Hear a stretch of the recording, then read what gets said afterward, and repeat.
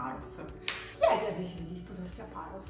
L'abbiamo deciso insieme. Ciao a tutti gli amici di Story Hunters TV, mi chiamo Roberta e sono la fondatrice di Paros, un blog dedicato alla Grecia in generale, in particolare all'isola di Paros nelle Cicladi. Io sono siciliana, sono nata e cresciuta a Siracusa, nella parte sudorientale della Sicilia, all'epoca una delle più importanti città della Magna Grecia. Il mio rapporto con la mia città di origine è molto stretto e molto intenso. Sono molto legata alla mia terra, purtroppo però mi sono dovuta allontanare per motivi prima di studio e poi di lavoro, quindi adesso da qualche anno sono stata adottata dal nord Italia, quindi vivo in provincia di Varese, dove lavoro come assistente di volo. Da quando ho iniziato a fare questo lavoro, soprattutto i primi anni in cui ho avuto la possibilità di viaggiare molto, ho iniziato a sviluppare questa passione e la curiosità fondamentalmente per i viaggi, per conoscere la realtà che mi stava attorno, e quindi si può dire che sia stato il lavoro che ho scelto a farmi poi sviluppare la passione per il viaggio. Ho visitato tantissimi posti, molti dei quali sono rimasti nel mio cuore ma anche nella mia testa, appunto attraverso i ricordi. Però in particolare c'è un posto in assoluto nella mia vita in cui ho quella sensazione di sentirmi a casa, nonostante effettivamente non sia poi la mia casa reale. La mia isola del cuore è Paros. Quando sono su un'isola in particolare percepisco una forma di energia che mi fa essere completamente me stessa. È come se io mettessi insieme un po' quelli che sono i frammenti della mia routine, della mia vita di tutti i giorni, e mi dedicassi totalmente alla cura di me stessa, come se mi prendessi veramente cura di me stessa quando mi trovo nella mia isola del cuore, appunto, che è Paros. Tante isole hanno posto nel mio cuore, però lei risultava sempre la vincitrice, non so come spiegarvi. Al punto che ogni tanto, scherzando, giocando, quando si pensava insomma ad un ipotetico, probabile giorno del matrimonio, scherzavamo dicendo dai, magari quando sarà ci sposiamo proprio a Paros. Quando abbiamo deciso di sposarci, abbiamo ritirato fuori dal cassetto un po' questo sogno, che era nato un po' per gioco. Ci siamo guardati e abbiamo detto dai, proviamo a vedere se è fattibile, proviamo a vedere se si può riuscire ad organizzare un matrimonio a Paros nell'arco di 5 mesi. Ma sai che non ci avrei mai creduto che mi avresti assecondata in questo progetto. La cosa più grossa forse era proprio lo sposarsi, il dove, qui o là sì, c'è qualche problematica logistica in più, ma appunto non è una cosa infattibile, anzi.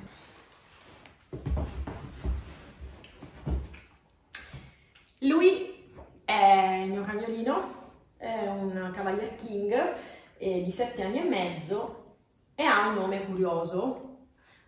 Nel senso che se potesse parlare direbbe oddio, ma lui si chiama Paros. Provate a indovinare perché. La cosa carina è stata che lui è stato uno dei protagonisti del nostro viaggio in Grecia, del matrimonio e del viaggio di nozze che poi abbiamo deciso di fare in altre isole lì intorno. Siamo stati a Naxos e a Mykonos.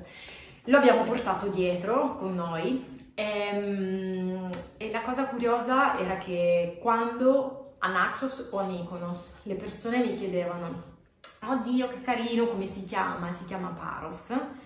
Mi guardavano stralunati dicendomi ma noi siamo a Naxos o ma noi siamo a Mykonos. Ho capito, non posso cambiare il nome del cane ogni isola in cui vado, no? Che ne pensi? Paros perché? Paros è un'isola che è adatta a tutti. Paros è l'isola adatta a chi cerca la mondanità, a chi cerca il divertimento, a chi cerca la movida, le discoteche, la vita notturna. E Paros è anche l'isola adatta invece a chi cerca completamente la solitudine. Ci sono dei percorsi di trekking molto interessanti in cui sei veramente a contatto solo con la natura. Nell'entroterra dell'isola ci sono dei villaggi che sono sconosciuti ai più, che di solito si fermano in quelli che sono i villaggi principali, Paricchia, Naossa.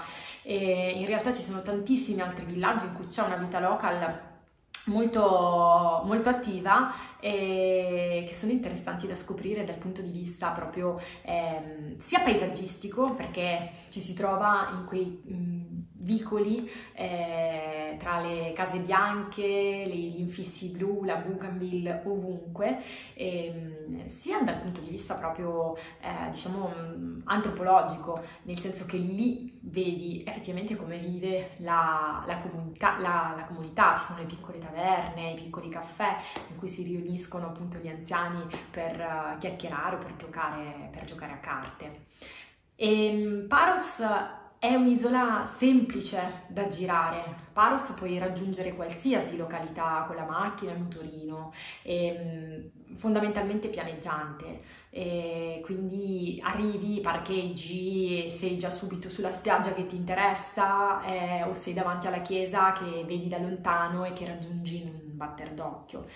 È sufficientemente grande da poter fare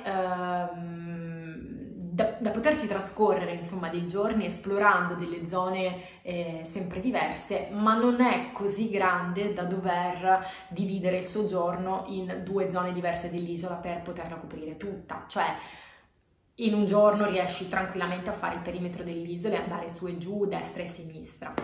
Paros è l'isola che d'inverno puoi tranquillamente scegliere come punto di riferimento.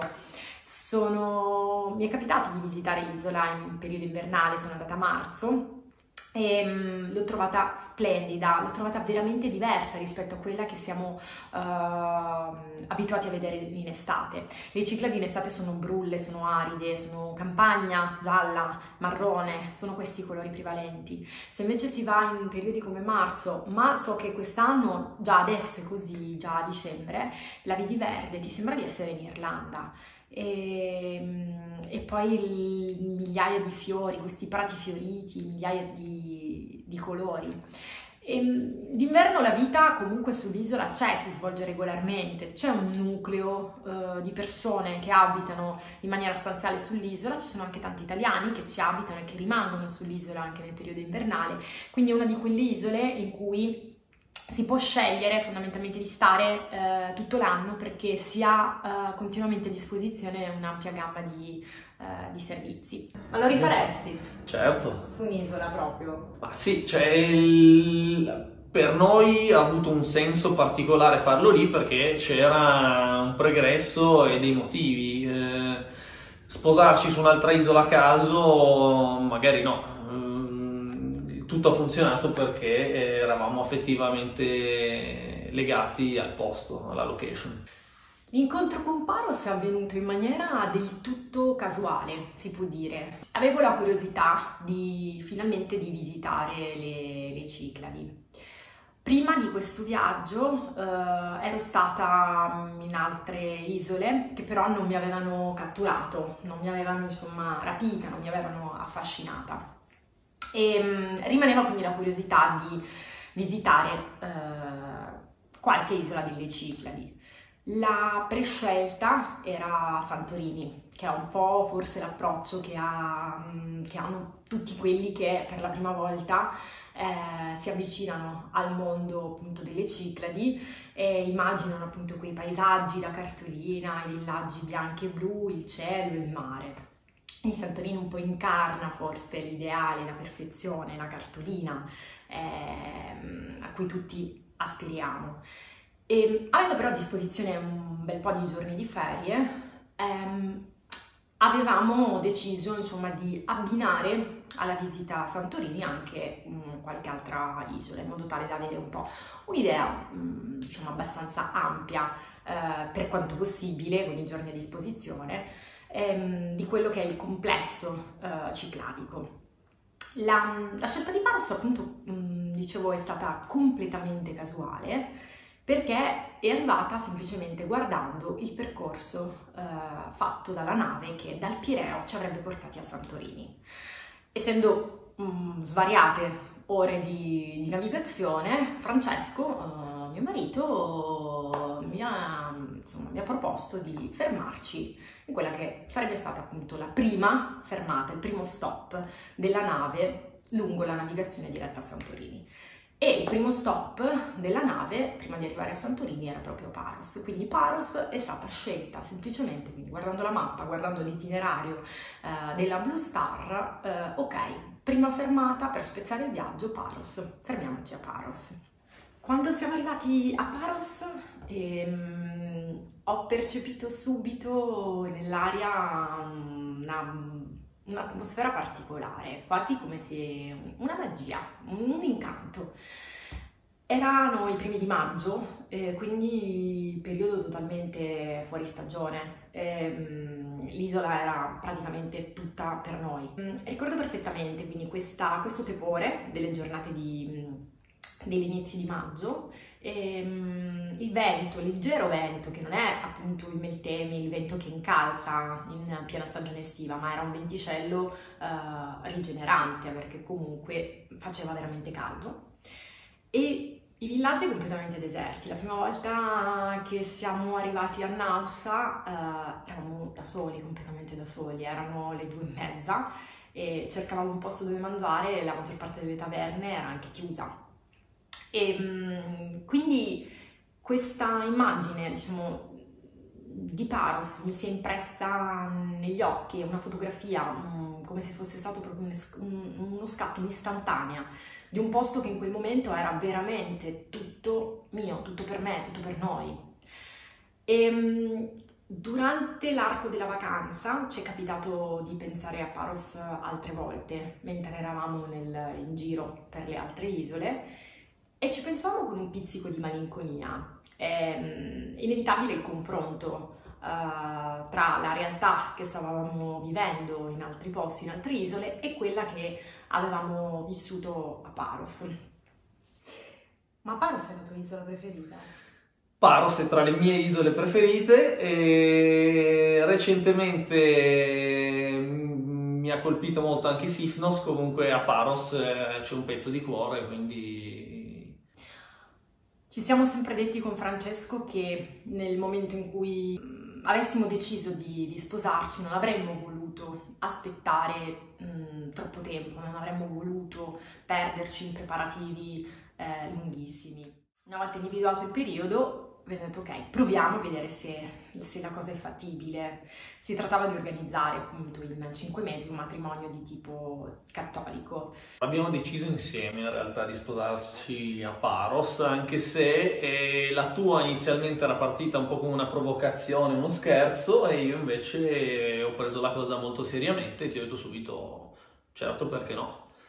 C'era il dubbio inizialmente tra Paros e l'Eros, poi per vari motivi ho lasciato anche a te la scelta finale, abbiamo deciso Paros e così Paros è stato. E quindi lì ci è scattata in mente l'idea di rivolgerci ad un'agenzia di wedding planner, senza la quale oggi appunto dico che non avremmo potuto organizzare il tutto al meglio in così poco tempo.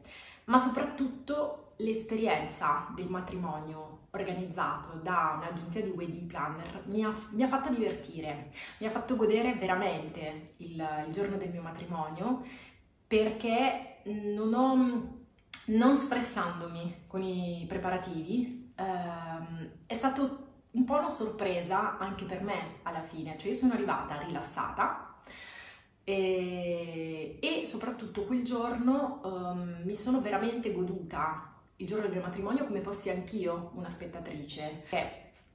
Abbiamo scelto tutto online tramite incontri su Skype con i wedding planner. Quindi è stata un po' una sorpresa anche per me, cioè sapevo che il ricevimento sarebbe stato nella taverna X, ma io in quella taverna non c'ero mai stata. La cosa che mi colpì è che noi ci siamo buttati veramente un po' nel buio, tutto era uno scoprire, tutto era nuovo, e ed è stato comunque per me un successo, e anche per i miei amici che sono venuti, sono stati tutti entusiasti. Ecco, quindi una bella sorpresa in tutti i sensi.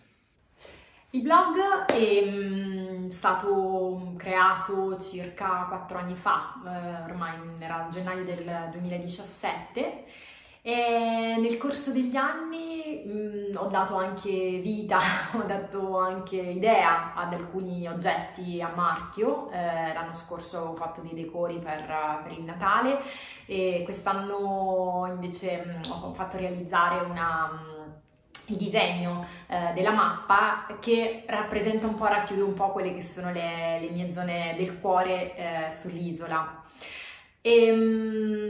La parte che amo di più di Paros è la parte a est, non è un mistero, chiunque mi conosce lo sa, io sono quella della parte a est, perché a est dell'isola che ritrovo me stessa fondamentalmente, nella pace, nella solitudine, nei paesaggi della campagna.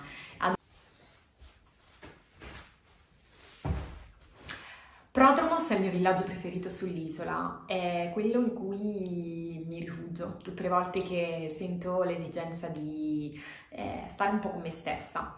Molte volte vado lì l'ultimo giorno prima della partenza, quando devo andare via dall'isola, perché non vi nascondo che nonostante appunto abbia la fortuna e la possibilità di andare più volte sull'isola, però poi alla fine arriva sempre il momento della ripartenza, e tutte le volte la vivo un po' come una tragedia, perché non so mai quando potrò tornare sull'isola, magari dopo un mese, magari dopo un anno.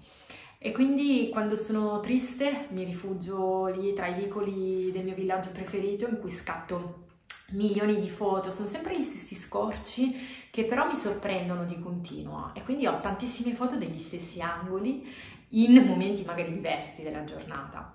Prodromos è il villaggio in cui mi rifugio quando ho bisogno proprio di sentire quell'autenticità, di sentirmi un po' parte della comunità locale. E mi piace incontrare i vecchietti fuori dalle case che chiacchierano, che danno l'acqua alle loro piante, i fiori, i bimbi che giocano in giro. Mi piace fermarmi al caffè di Maria e fare 2 chiacchiere con lei. È una soddisfazione enorme riuscire a capirla, dato che parla velocissima, ed è lì che faccio il mio esercizio con la lingua. Mi piace fermarmi al forno che c'è appena fuori dal villaggio, in cui lì ho trovato 2 dei miei punti di riferimento sull'isola, il forno di Bella e Maria. Quando ho voglia di parlare con qualcuno o di iniziare magari la mia giornata con le loro tortine alla mizitra, oppure di fare una pausa al pomeriggio con il caffè, qualcosa di dolce, vado da loro. Paros è diventata per me come una seconda casa, è un insieme di gesti abitudinari, perché quando sono sull'isola mi piace appunto incontrare le persone che fanno parte di questa mia seconda vita e quelli che sono diventati i posti di questa mia seconda vita. Però sono quelle abitudini da vacanza, quei piccoli gesti che mi fanno compagnia e che mi fanno sorridere. Mi ritrovo tante volte da sola in macchina a sorprendermi con il sorriso tra le labbra. Questo è l'effetto che l'isola mi fa, è l'effetto di incanto. La mia idea era quella di affidare l'organizzazione dell'evento ad un'agenzia che avesse sede sull'isola, a delle persone che conoscessero l'isola e che mi potessero quindi suggerire e consigliare per il meglio. Oggi mi capita, appunto, quando seguo un po' le richieste di persone che mi chiedono consigli sui matrimoni in Grecia, nelle isole, mi capita appunto di vedere che effettivamente ci sono tante agenzie che operano sulle isole da Atene, oppure che da un'isola organizzano matrimoni in tante altre isole. Chiaramente non posso giudicare l'operato, però la mia intenzione, il mio desiderio era quello di affidarmi a dei local, quindi a delle persone proprio originarie dell'isola, perché solo così sapevo che avrebbero potuto ricreare quell'atmosfera, che era un'atmosfera di tradizione, che mi sarebbe piaciuto vivere il giorno del mio matrimonio. Io volevo una cosa molto semplice, io volevo il matrimonio in una chiesa cattolica. A Paros ne esistono due, esiste una forte comunità di cattolici ed esistono due chiese, una è a Parichia e l'altra è a Naus. La scelta invece successiva per me importante era quella della location, proprio del livello di cena, una volta concluso il matrimonio. Non volevo uno di quei locali eleganti, non volevo ricreare una situazione che può essere paradossalmente simile in qualsiasi parte del mondo ci si trovi. Io volevo la taverna. L'ideale sarebbe stata la taverna sul mare, però essendoci sposati ai primi di giugno sapevamo che era un periodo un po' a rischio, che avrebbe potuto fondamentalmente compromettere poi lo svolgimento della serata se fossimo stati in un posto completamente all'aperto con i piedi sulla sabbia. La taverna che abbiamo scelto in cui fare il ricevimento è a Colimbitres, che sarebbe quella spiaggia di Paros che alcuni chiamano Seychelles, perché è una località in cui ci sono delle formazioni rocciose abbastanza imponenti e quindi dà un po' l'idea fondamentalmente di fare il bagno insomma in mezzo a queste formazioni rocciose che non sono presenti in nessun'altra zona dell'isola, quindi è una zona che ha una conformazione, un aspetto completamente suo. L'idea era quella di, una volta terminata la cerimonia a Nausa, di trasferire poi noi, andare a fare le foto in giro appunto con i fotografi e trasferire invece i nostri ospiti tramite il servizio di barca che fa la spola tra Nausa e Colimbitres. Quindi una volta diciamo fatto un aperitivo, l'aperitivo che avevamo organizzato per loro, trasferirsi poi in barca direttamente a Colimbitres. Mi dispiace, l'unica cosa appunto che mi dispiace, che posso dire oggi, è non aver fatto anche noi quella traversata. Sono curiosa di vivere l'approccio appunto a Colimbitres dal punto di vista del mare ed è una delle esperienze che mi sono ripromessa di fare una delle volte che tornerò sull'isola. L'organizzazione del matrimonio è stata tutta fatta via Skype, attraverso chat, email e colloqui su Skype in cui i wedding planner ci facevano scegliere di tutto, dai tessuti con cui arredare, addobbare la tavola, il locale, la chiesa, ai fiori, alla torta nuziale. Noi abbiamo scelto la torta nuziale su Pinterest. Io non conoscevo, ero completamente a digiuno del funzionamento di alcuni di questi social, comunque parliamo del 2016, e quindi per me era la prima volta che mi approcciavo e ho scoperto un mondo anche lì, per cui era divertente scegliere, vedere un'acconciatura o vedere una torta, un addobbo, una decorazione per la tavola, salvare la fotografia in quella che era la mia bacheca di Pinterest a cui aveva accesso sia la wedding planner che i fornitori a cui lei si poggiava appunto per la realizzazione del matrimonio. Molti dei miei viaggi in Grecia li faccio con Francesco, almeno una volta l'anno, ma dal momento che a me piace, quando ho la possibilità, tornare in Grecia più volte l'anno, quindi tornare a Paros, vederla in più periodi diversi dell'anno, molte volte viaggio anche da sola. Infatti volevo proprio dire che molte volte mi scrivono sul blog delle persone che hanno un po' paura ad avventurarsi fondamentalmente in un viaggio in solitaria in Grecia, perché magari non l'hanno mai fatto. Anche per me il viaggio in Grecia in solitaria è stato il primo viaggio da sola che ho fatto e devo dire che è stata un'esperienza fantastica. Su un'isola fondamentalmente sì, sei sola, però non ti senti mai solo, perché comunque girando inizi a crearti, inizi a formarti quelli che sono i tuoi punti fissi, magari la tua taverna preferita, dove vai più spesso, e quindi inizi ad avere anche dei contatti con delle persone sul posto. E comunque quella solitudine che hai nel momento in cui giri da solo su un'isola, in realtà non è una solitudine intesa in significato negativo. In quel momento è come se fosse una forma di libertà. Hai la libertà di svegliarti al mattino quando vuoi, di organizzare fondamentalmente la tua giornata e fare le tue cose a modo tuo. Se vuoi stare 8 ore al mare, stai 8 ore al mare. Se ci vuoi stare mezz'ora come me, che non sono un tipo da spiaggia e cambia 3-4 spiagge nel giro di una giornata, puoi farlo senza stressare per forza un'altra persona che ti segue in viaggio. Quindi Francesco è il mio compagno di viaggi quando soprattutto andiamo alla scoperta di nuove isole. Solitamente una volta l'anno, quando ho la possibilità, cerco appunto di pianificare in modo tale da scoprire anche altre isole. Il ritorno a Paros invece molte volte lo faccio volentieri da sola, come una specie di patto che ho in solitaria con l'isola. Per quanto riguarda l'organizzazione logistica del matrimonio, abbiamo lasciato che gli ospiti, i nostri invitati, fondamentalmente scegliessero individualmente il modo in cui raggiungere l'isola, perché avevamo persone che venivano, che appunto ci avrebbero raggiunto da un po' di zone diverse, sia d'Italia che di Europa. Però una volta lì poi abbiamo pensato noi alla sistemazione, quindi all'alloggio, che poi è diventato la mia casa nell'isola. Io grazie al mio matrimonio fondamentalmente poi ho iniziato a stringere legami con le persone sull'isola, sono tornata nei posti del mio matrimonio che poi sono diventati i miei punti di riferimento.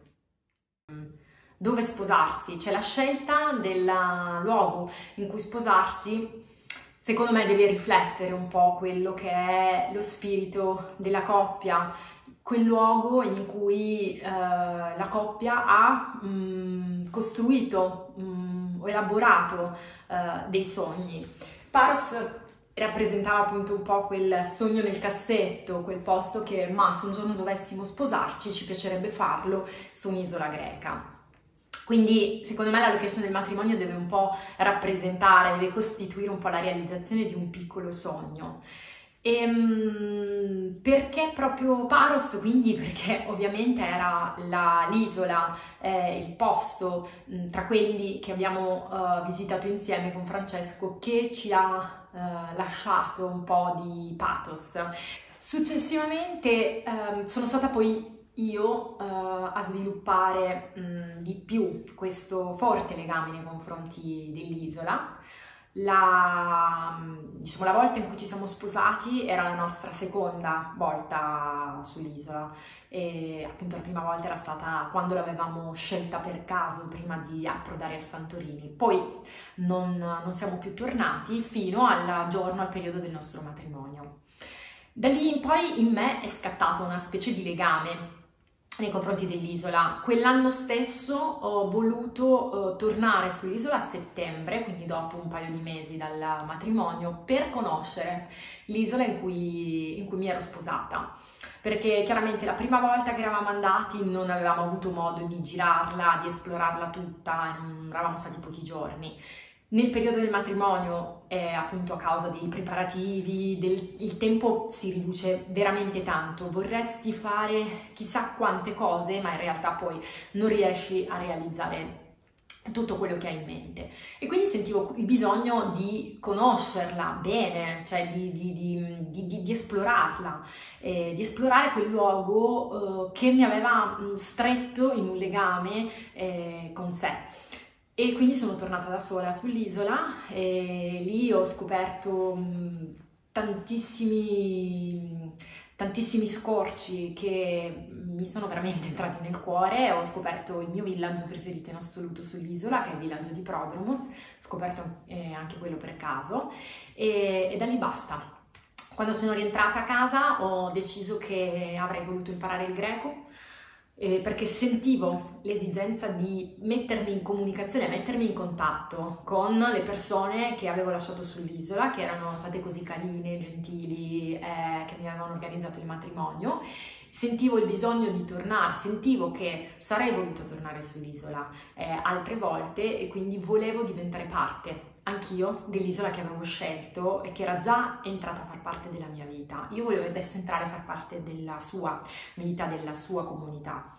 Quindi ho iniziato a studiare il greco e che, ragazzi, come qualsiasi lingua straniera bisogna nutrire l'apprendimento, bisogna coltivarlo giorno dopo giorno, altrimenti io noto che ci sono dei periodi in cui magari smetto di fare lezione, in cui un calo, dimentico fondamentalmente le parole che ho appreso e quindi c'è da starci dietro, però non è una cosa impossibile, specie quando è fatto per amore, quindi quando non c'è dietro un obbligo del dare una materia all'università, ma lo fai perché vuoi parlarla, quella lingua, vuoi effettivamente attraverso l'apprendimento della lingua scoprire qualcosa in più sulla terra che ami. È scattato dentro di me la voglia di rendere omaggio a quell'isola attraverso la creazione di un blog. In realtà inizialmente la prima cosa in assoluto che ho creato dedicandola a Paros è stata la pagina Facebook. Dopo la pagina Facebook ho seguito il blog più come un appoggio, un supporto fondamentalmente alla pagina. Quando avevo voglia, bisogno di scrivere dei pezzi lunghi, so che un post lungo su Facebook non ha mai successo e quindi sentivo il bisogno di un supporto effettivo su cui poter scrivere dei pezzi più lunghi, che quindi era il blog, dal quale poi condividere gli articoli sulla pagina Facebook. Il nome Paros è venuto fuori un po' per gioco, volevo qualcosa che chiaramente rimandasse subito all'argomento, all'oggetto della pagina, quindi Paros, ma volevo una parola che potesse in qualche modo rappresentare, suonare un po' come una parola greca, come quello che mi era venuto in mente era il kalispera, no? Poi ho iniziato a pensare, potrei semplicemente chiamarlo Paros, come dire buona Paros, quindi buona Paros a tutti. E da lì appunto ho iniziato a mettere sulla pagina, a caricare un po' di foto, un po' di racconti miei, ho iniziato a mettere me stessa. L'obiettivo della pagina è quello di raccontare a tutti quella che è la mia Paros, quelle che sono le mie esperienze totalmente personali sull'isola. Mi piace raccontare quello che faccio quando sono sull'isola, i posti in cui amo mangiare, le spiagge che amo frequentare e le attività a cui mi dedico, a cui dedico più tempo. Ho ad un certo punto anche messo insieme i miei racconti, i miei scritti, i miei suggerimenti, i miei consigli per fare una piccola guida dell'isola, che però ho sempre detto, mettendo le mani avanti, non è una guida come le classiche guide che si trovano in qualsiasi libreria, quindi non è una Lonely Planet, perché il mio scopo appunto non è quello di recensire tutto il recensibile sull'isola. Il mio obiettivo è quello di recensire le mie esperienze personali e quindi parlo degli alberghi in cui io ho alloggiato o in cui hanno alloggiato appunto dei miei amici, quindi tutto a livello di esperienza proprio in prima persona. Parlo delle taverne in cui adoro fermarmi a mangiare, parlo dei caffè in cui mi piace fermarmi a chiacchierare con le persone, insomma di quelle che sono le esperienze che mi nutrono, che nutrono il cuore, che caratterizzano la mia vacanza quando sono sull'isola. Dietro al blog c'è tantissima passione, c'è tantissimo amore, c'è tanta cura.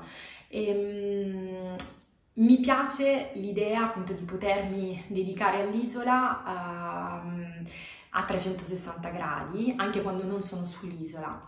Quindi mi piace l'idea di poter pubblicare foto perché mi fa sentire in un certo senso come tornare sull'isola, anche se non ci sono in quel momento.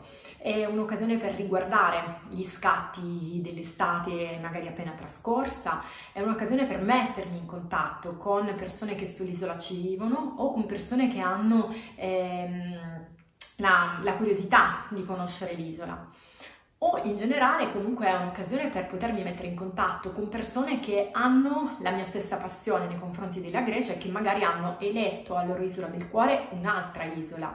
Però è bello comunque scambiarsi informazioni, fare due chiacchiere su quello che è l'oggetto di una passione comune.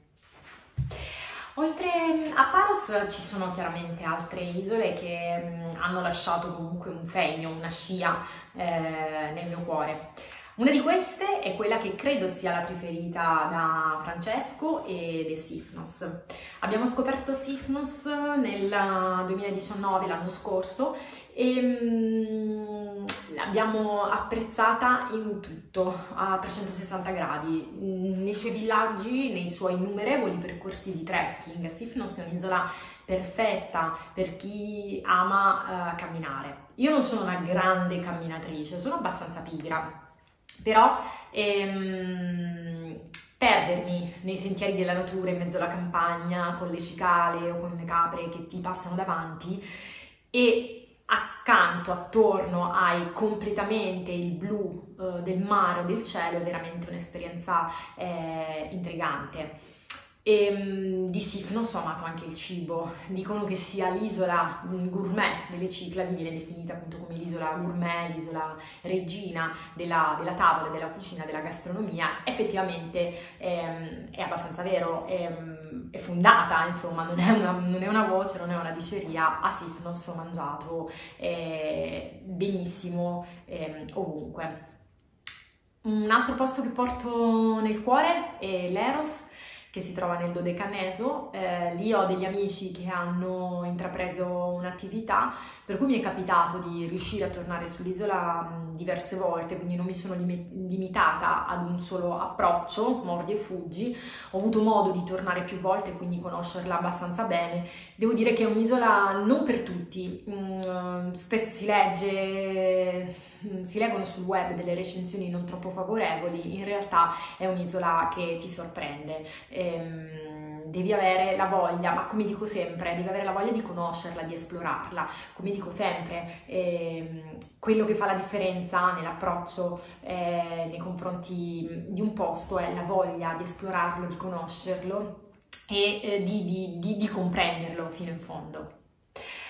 I tramonti invece più belli in assoluto, mi viene un po' da sorridere perché sono stata in tanti posti che sono celebrati per i luoghi più belli da cui ammirare il tramonto. Ho ammirato il tramonto da Ia a Santorini, indubbiamente bellissimo, ma pieno di persone, pieno di teste, non te lo godi. E sono stata nelle Keys ad ammirare il tramonto a Key West, poi dicono che ci sia uno dei tramonti più belli, sì, per carità, bellissimo indubbiamente, però tra i tramonti più belli della mia vita ci sono quelli che ho visto a Kitnos, che è un'isola poco conosciuta a livello turistico, è molto frequentata dai greci. Molti greci hanno le seconde case, le case vacanze lì sull'isola.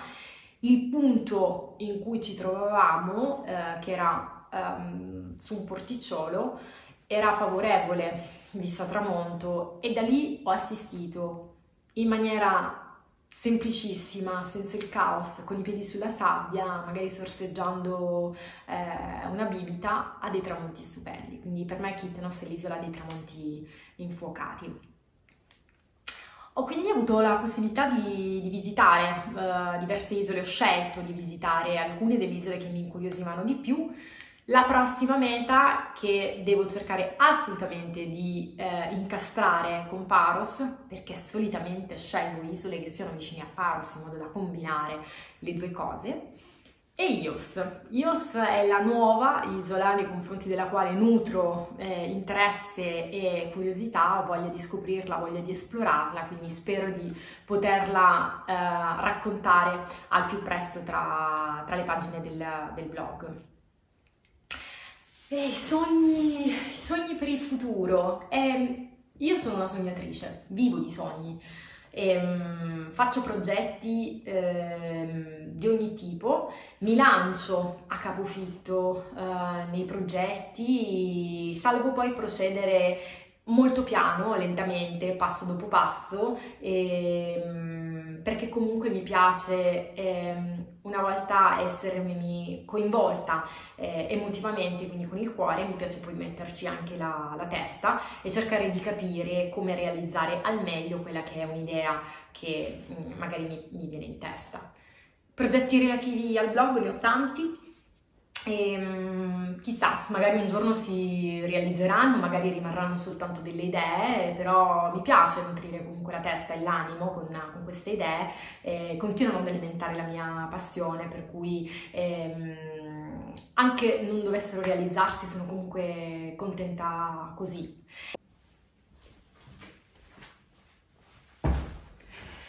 Attraverso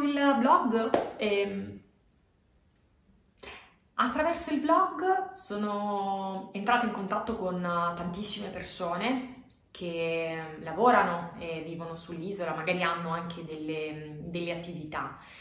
E non nascondo che magari in futuro questa passione possa trasformarsi anche in qualcos'altro. Magari potrebbe diventare un lavoro, potrebbe diventare un'occupazione, una professione. Quando deciderò magari di trasferirmi sull'isola e di iniziare una nuova vita sull'isola, potrei utilizzare fondamentalmente le competenze, le abilità, le capacità, le conoscenze, la passione che oggi ho dedicato nei confronti del mio blog per poi realizzare appunto sull'isola una professione. Al giorno d'oggi nei miei progetti di vita non c'è un trasferimento imminente. Mi piace ancora vivere Paros come quel luogo in cui sono in vacanza, in cui riesco a ritrovare me stessa in una dimensione lontana dal lavoro e dalla vita di tutti i giorni. Ho un po' paura di quello che potrebbe succedere se Paros diventasse la mia nuova vita, anche dal punto di vista lavorativo, perché solitamente i posti del cuore sono sempre quelli in cui ci rifugiamo quando abbiamo voglia di ritrovarci lontano dalla vita di tutti i giorni. E quando mi chiedono tantissime volte ma perché non compri casa sull'isola, perché non fai un investimento appunto a lungo termine sull'isola, perché chiaramente il discorso della casa al momento per stare 3-4 settimane in totali l'anno sull'isola, diciamo che faccio prima a stare in albergo. Il sogno c'è, chiaramente non lo nascondo, ed tra l'altro mi piacerebbe realizzare una cosa con amici o parenti, il fatto di prendere una casa tutti insieme ed utilizzarla in più periodi e più momenti dell'anno, quindi sapere che c'è una casa che ci aspetta ma che non rimanga chiusa per tanto tempo l'anno, che venga utilizzata da più persone durante l'anno. E per quanto riguarda le opportunità insomma di lavoro, quindi il trasferimento poi vero e proprio sull'isola, chissà, domani quello che è venuto fuori con il blog potrebbe aiutarmi a lavorare in qualche settore nell'ambito comunque appunto del turismo, dell'organizzazione di eventi o di matrimoni, però io tengo tutto lì, in una bolla, con un grosso punto interrogativo. Per adesso mi godo quello che è, quindi solo e soltanto una passione. Quando deciderò, e se mai dovessi decidere che questa potrebbe diventare la mia vita effettiva, allora inizierò a valutare tante cose. Sono molto soddisfatta della mia vita a oggi, mi piace il lavoro che faccio, È un lavoro che mi consente di avere tantissimo tempo libero e di fare le ferie fondamentalmente quando voglio. Nell'imminentissimo futuro, situazione attuale permettendo, c'è il ritorno sull'isola di gruppo. Noi il prossimo anno festeggeremo 5 anni di matrimonio e vorremmo tornare sull'isola con i nostri amici per ripetere l'esperienza appunto del matrimonio, questa volta in maniera però più rilassata, quindi goderci proprio l'isola e approfittare grazie alla conoscenza che ho acquisito dell'isola in questi anni, approfittare per far vedere effettivamente, far conoscere effettivamente l'isola a 360 gradi alle persone che verranno con noi. Quindi dita incrociate, spero che la situazione attuale si risolva più presto, anche per poter realizzare tra i piccoli progetti, i piccoli sogni relativi al prossimo anno, questa reunion a Paros, 5 anni dopo il matrimonio. Io ringrazio gli amici di Story Hunters TV per avermi ospitata sui loro canali, dandomi la possibilità di raccontare un po' di me e un po' della mia passione per la Grecia e per Paros. E vi invito a seguirmi sui canali Facebook, Instagram o sul blog di Paros. Ciao a tutti!